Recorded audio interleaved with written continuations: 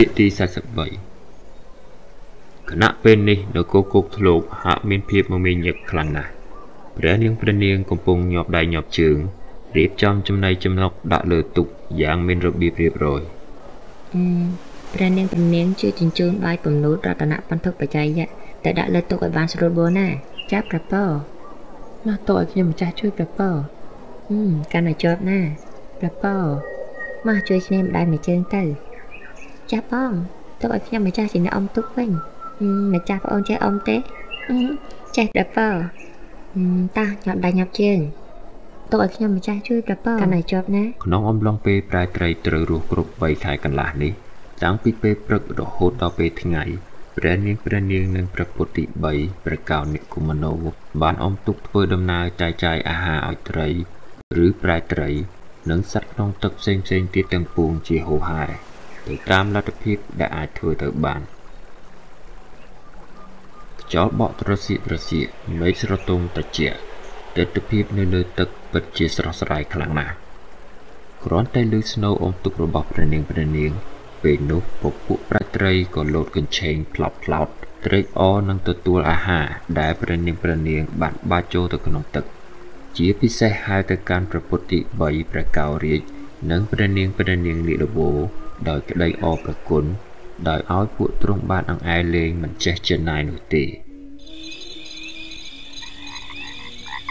ស្បៃរាត្រីឈានចូលមកដល់ដោយមេឃចាប់ផ្ដើមមានភាពងងឹតនោះពួកទ្រង់មិនអាចអុំទុកទៀតនោះទេតែព្រះនាងបានខំធ្វើប្រតិបទានពន្លឺភ្លើងទៀនដុតដោយប្រើក្រមួនដាក់អណ្ដែតពីពេញផ្ទៃទឹកសាបនិងសមុទ្រនានាដើម្បីឲ្យសត្វល្អិតចង្រៃសត្វល្អិតផ្សេងដែលអាយុតិចតួចបំផុតបានរីករាយនឹងប្រឡែងលេងនឹងភ្លើងប្រតិបក្នុងជីវិតចុងក្រោយរួចងាប់ធ្លាក់ចូលទៅក្នុងទឹកคล้ายជាចំណីប្រាច់ត្រីដើម្បីអាចឲ្យសត្វល្អិតទាំងនោះយកកុសលផលបុណ្យនេះទៅចាប់ជាតិបន្តទៀតផងពិធីនេះបានប្រារព្ធដល់ថ្ងៃចុងក្រោយគឺគម្រប់100ថ្ងៃឬ108ថ្ងៃពេលនោះវត្តមានស្ដេចនាគព្រះប្រជុំវង្សនិងព្រះមហេសីអរញ្ញវតីក៏ចូលរួមផងដែរ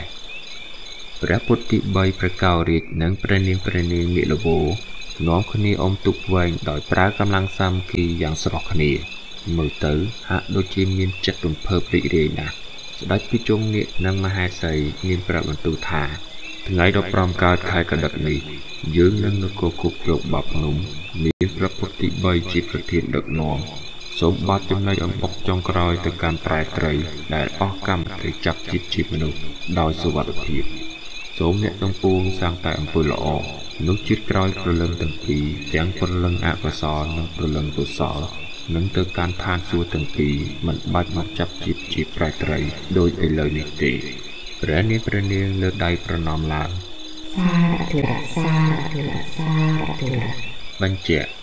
បើព្រលឹងសាងល្អទាំងពីរនោះនឹងបានទៅឋានសួគ៌សោយសុខបុណ្យមិនខានរួចអាចចាប់ជាតិកើតជាមនុស្សវិញភ្លាមតែម្ដងដោយមិនបាច់ឆ្លងកាត់ការកើតជាប្រែត្រីអ្វីនោះទេព្រះពុទ្ធទី3និងព្រះនាងលីលវោក៏នាំគ្នាសូត្រព្រះធម៌មួយគាថាញាតិសន្តានសុខោព្រះភគវេ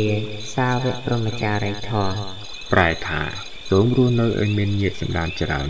នោះទើបបានសុខពួកទ្រង់ចង់ឲ្យប្រែត្រីពេលកើតចាប់ជាតិត្រូវចេះរាប់ញាតិគ្រប់សន្តានទើបអាចស្គាល់អ្វីហៅថាពលសុខរួចរាល់ហើយគ្រប់ទូកទាំងអស់ក៏ចែកទីតាំងគ្នាទៅបាចអំបុកឲ្យប្រែត្រីជាចុងក្រោយ